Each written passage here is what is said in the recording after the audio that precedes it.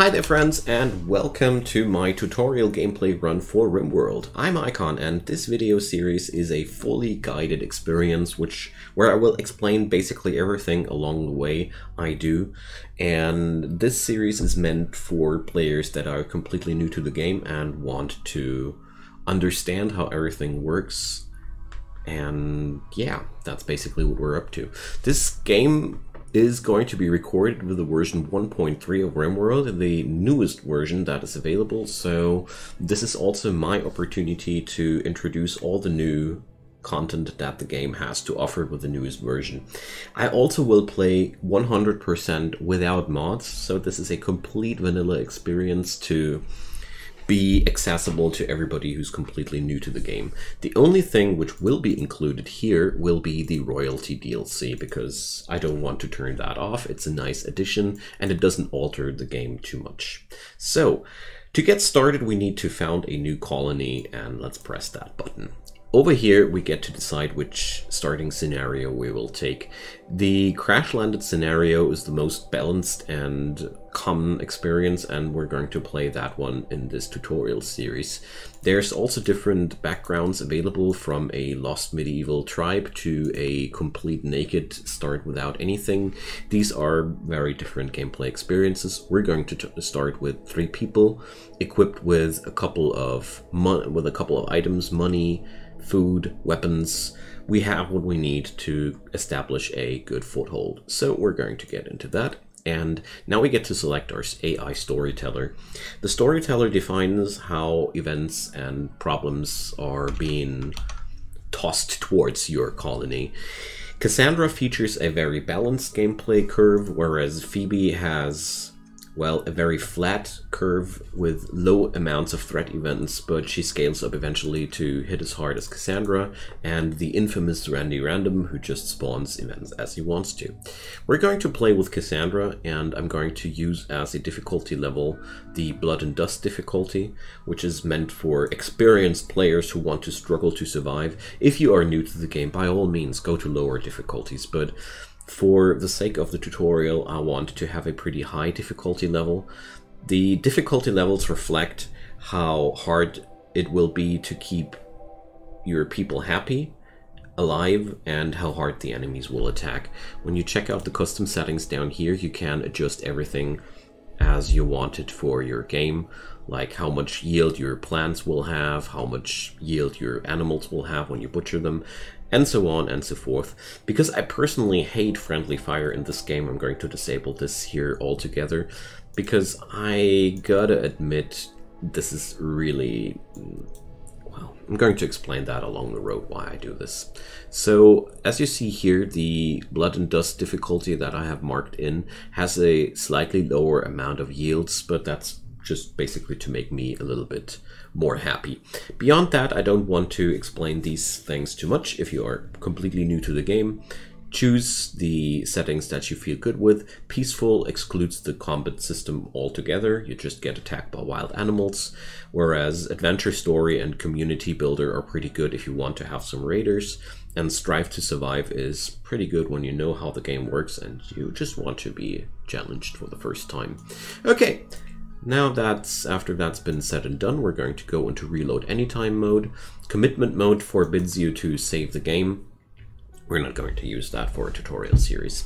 Over here, we get to use a world seed, introduce whatever word you want, and we get to configure how the world looks like. Globe coverage well, I want to show it. It's way easier to explain it.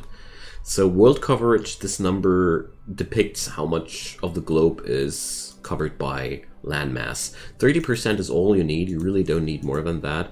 Here you can adjust the climate, just how you want it to be. We're going to stick with default settings.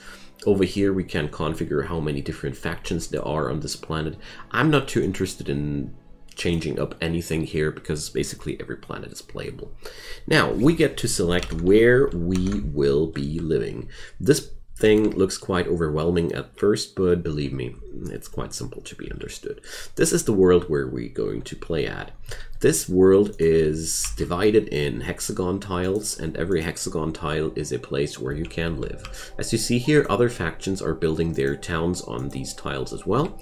And when you want to select where you want to live, you can click here to let the terrain informations pop up.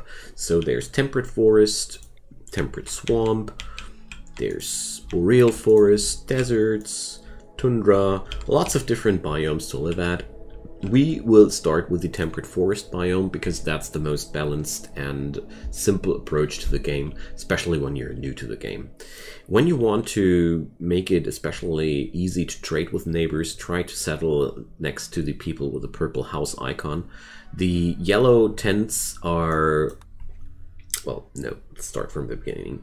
The purple house icon depicts the Civil Outlander Union, which are people that are at industrial level and sell really good items.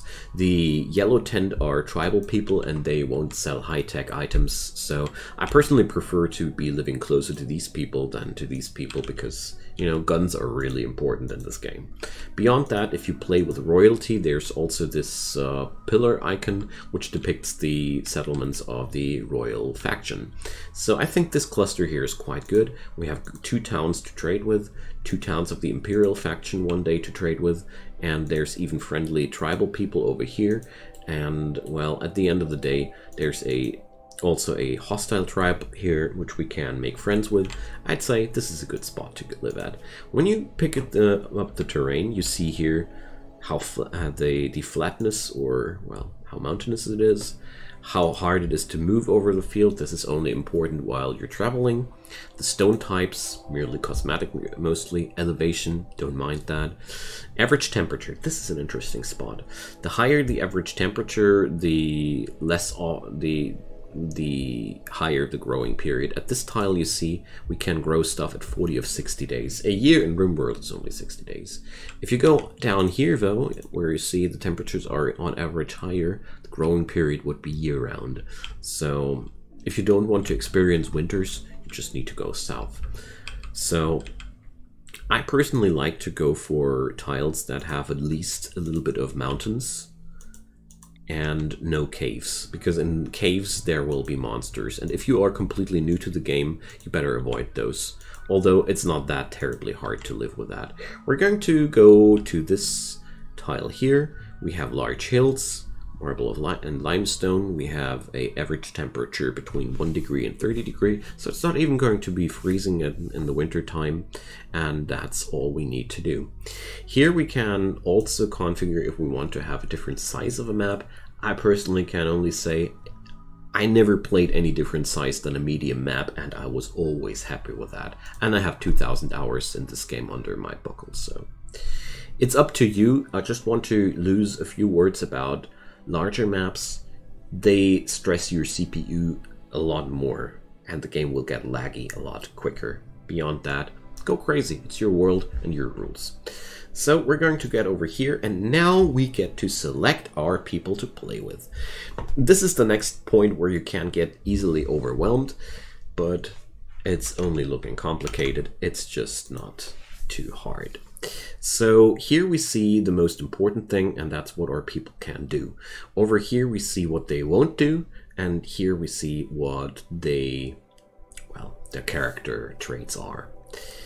Overall, you see down here also a summary of what your team can do, and here we can randomize these people.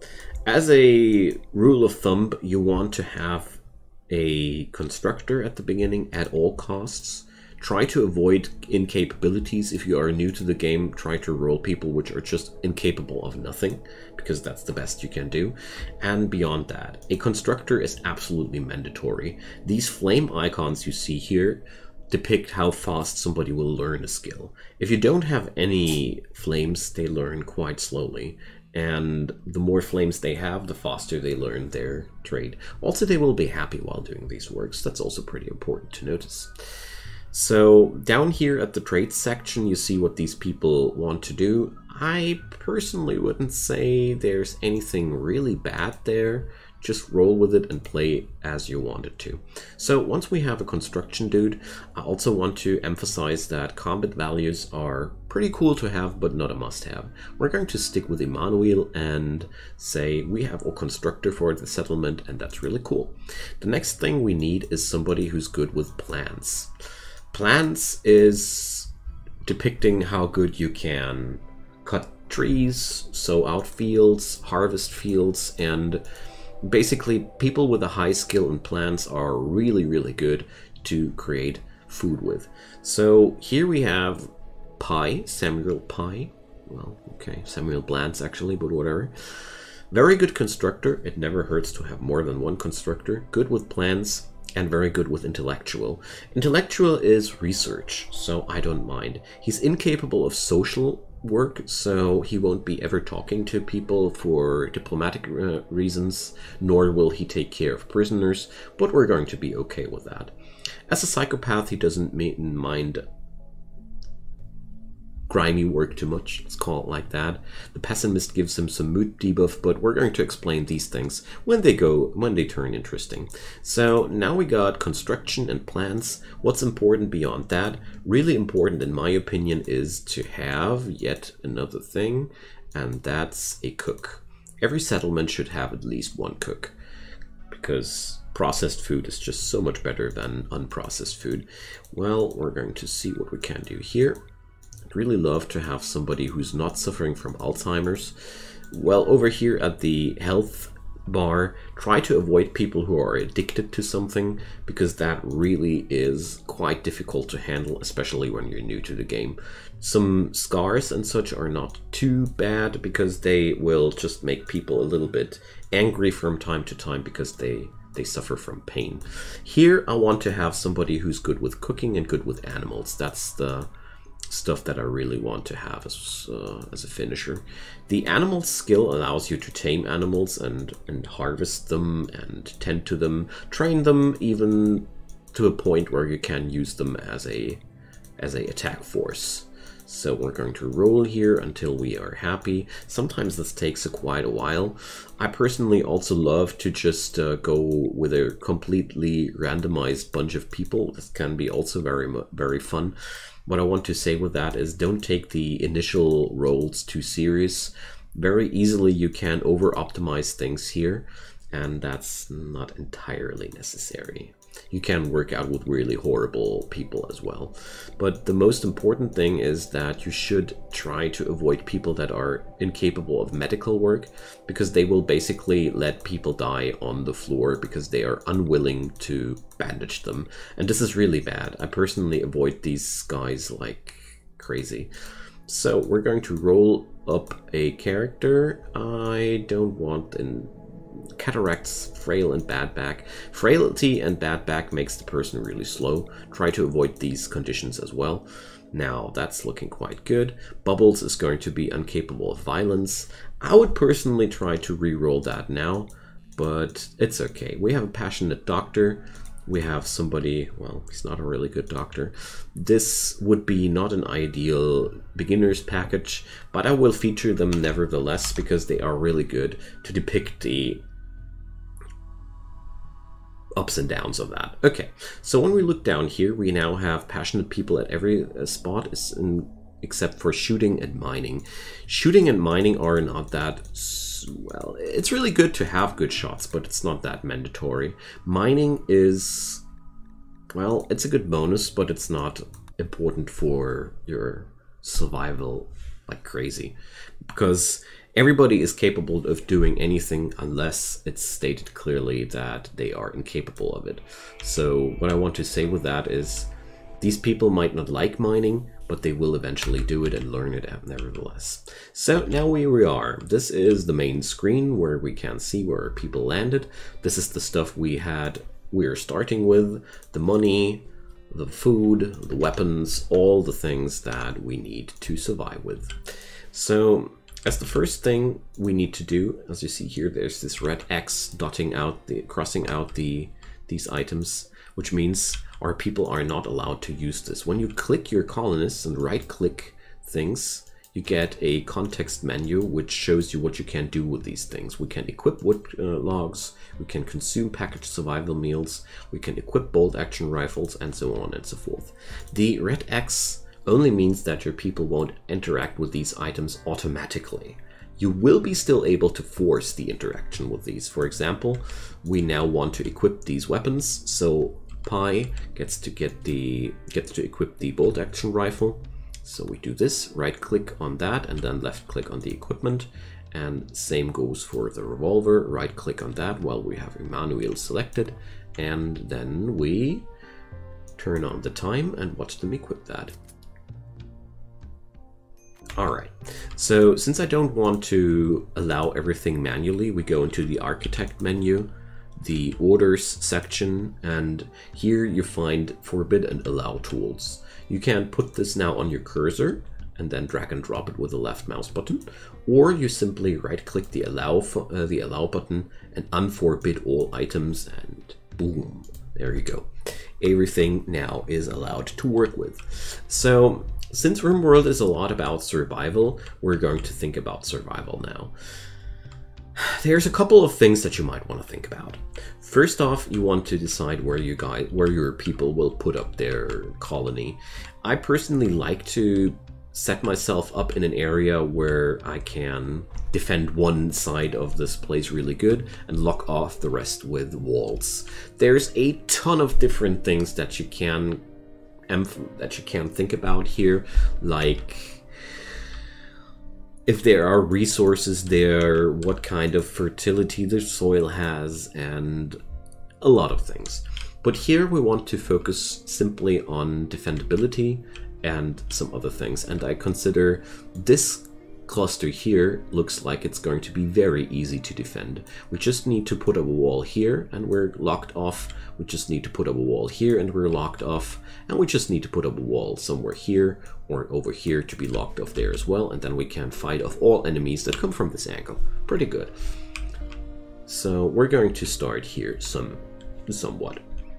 It's also completely okay if you're new to this game and just settle where you want to.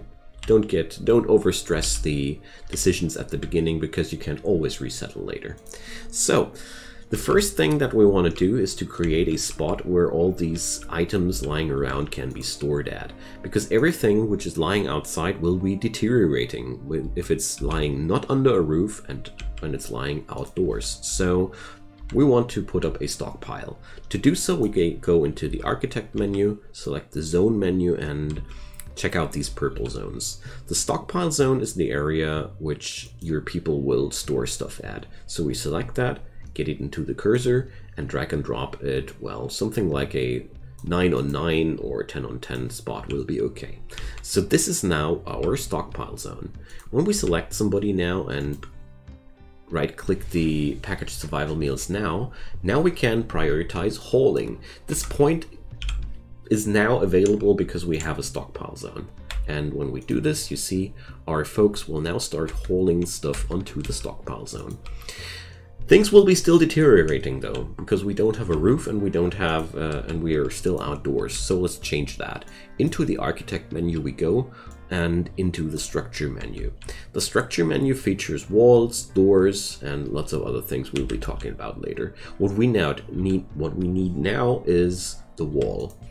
With the wall, you can click that and then you can select what material it should be made of. Here you will get this will always only show materials that you actually own. So later on when we own stones, when we click that, we get also to select stone walls.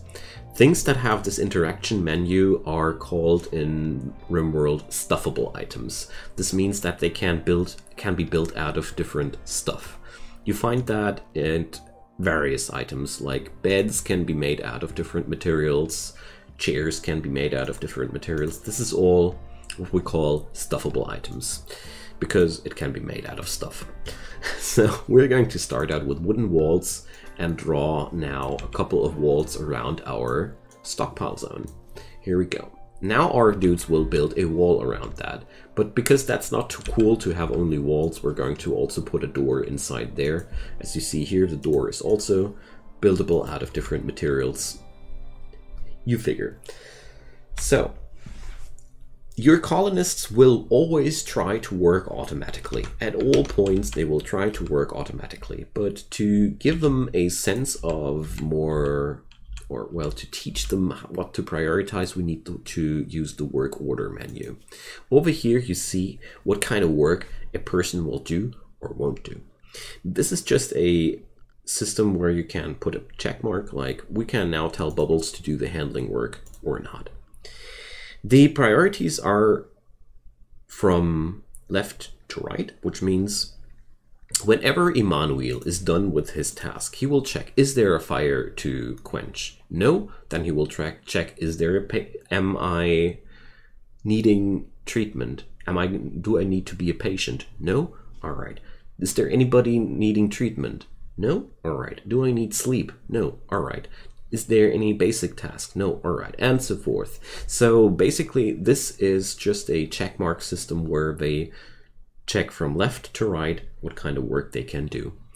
Since I really don't like the simplicity of this, we're going to use the advanced menu here. But if you are new to this and what I'm doing now is too confusing to you, this is really okay to work with to begin with, but I personally like this one more because here we can set up priorities for every work. So basically what we do here now is we tell everybody that we want firefighting as a top-notch thing. So we left click it and increase the priority. Right clicking it will be decreasing the priority.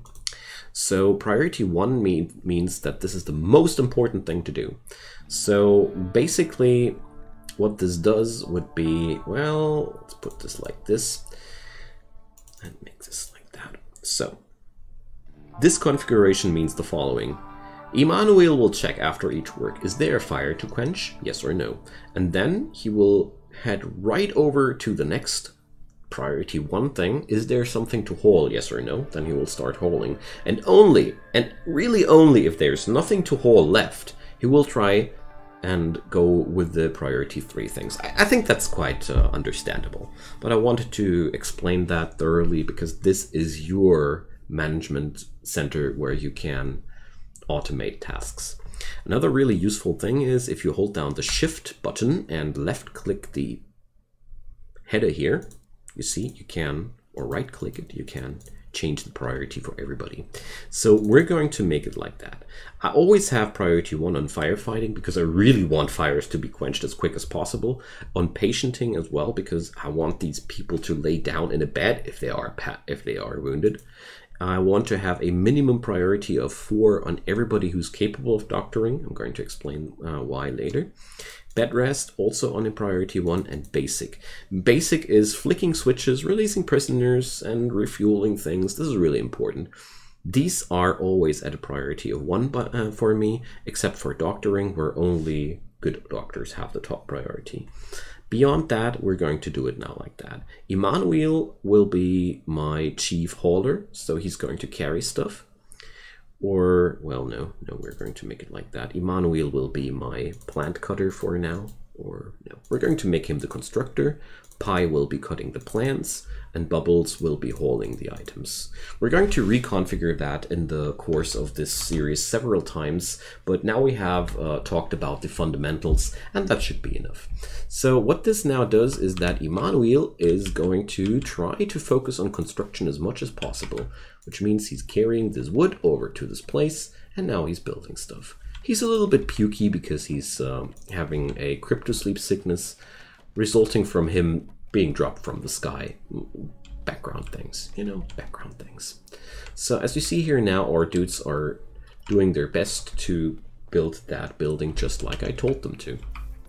Beginning with the walls, removing the trees in the way there, and carrying the items into the designated stockpile zone. All right. So now the walls are done. Once the walls are done, the game will always try to put a roof over this room. If you check out the zoning tool here, you can have, when you look at these yellow buttons here, build roof, remove roof, and ignore roof. You see here when you click the build roof button, you get a highlighter where the game wants to build roofs anyways. As you see here, this room is supposed to be roofed, and now they are removing these nasty trees there. and starting to put roofs on that. Roofs don't cost any material, they are for free, and now after that's been done, the things that have changed are this room is now is now a indoors room. If you check out here where I have my cursor on the right side of the map, outdoors and indoors. This means now that this is a locked room which qualifies as a storage. You see here the deterioration is no longer shown because this stuff is now stored safely. Okay, but our people won't be happy by just having a storage room. What do they need? Of course, some place to sleep. So we're going to put up another structure here. We're going into the structure menu, fetch up new wooden walls, and place down a new block kind structure. And I'm going to give a single room to everybody. So these are 2 rooms. Since we are 3 people, we need a 3rd room. You can spend a lot of thought into how to organize these sleeping rooms. I'm not going to talk too much about that. The most important things here are every room needs a door, and at the end of the day, your people need a bed in that room. That's the absolute minimum a person needs. You can rotate items with Q and E, as you see here, or by just clicking these buttons. And we now have set up everything as we want to. One thing though, we will be running out of wood soon because we only have 104 logs of wood stored here, and this won't be enough to begin with. So we're going over into the architect menu again, select the orders section and do the chop wood thing. You can select this by left clicking and putting this tool onto your cursor. Now if we drag and drop that over the trees, we will cut all trees that yield wood. As you see here, a few trees like this guy here are not getting designated. This is because this one is not grown enough to yield any wood, and the chop wood order does only chop away trees that yield wood. If you just want to remove a tree, the cut plants job is what you need to do. Okay, so now we can fast forward a little bit because now we're chopping these trees. I configured Pi to do that. He's doing the growing work, which is the field work, and the plant cutting work, which is just plant cutting. Also chopping trees. So this way we have all we need to get started with. The other jobs here in the section I will explain once they are necessary. But for now, everything is quite okay. As you see here, Bubbles is not doing too much because there's not much work for her to do. Another thing here are these stone blocks. These chunks here will be later used to cut stones with. To get rid of them, we need the zoning tool again, and we create a dumping stockpile zone. This is basically like a junkyard. A chunk or a junkyard, however you want to put it. We're going to create a large zone here, and as you see here, these limestone chunks are already lying in there. And now we can select those and haul things. You can either do the hauling like here over the orders menu by just putting that on your cursor. You can just click those guys and select it, or you can double click them to select all of them visible on your screen, however you want it to do. What they will do then is they will haul away these stone blocks and carry them over to the stockpile zone that we have designated. So the next thing our people will do will be now finishing these rooms so everybody has a place to sleep at. Since I'm unhappy that one bed is not finished yet, I'm selecting Emmanuel, right click that, and whenever you right click a unfinished blueprint like that, you get to prioritize the work because I really want him to finish that bed. So we're going to do this. Over here we have the speed types. Hotkeys for that are 1, 2, and 3. I use that a ton. So here we go. Now everybody has a bed, and this is pretty good. They are sleeping under the stars tonight, but I think that doesn't bother them too much. Food-wise, we have more than enough packaged survival meals to exist for now, but this won't last forever. So for today, we're just going to finish these rooms. During the nighttime, you can't really do much more than just watch your people sleep. And you can assign them to work, but it's not that much of a wise choice. If you want to do your builders a little bit of a favor, there's one thing you can do. As you see here, Emmanuel is a really good constructor, but he's really bad with plants. To alleviate that a little bit, we can trick Pi into helping Emmanuel a little bit here. Since Pi is our plants dude, you go into the orders menu and then you go into the cut plants thing. And now we designate everything inside these rooms to be cut. Because at the end of the day, every tree needs to be removed before we can build that roofing.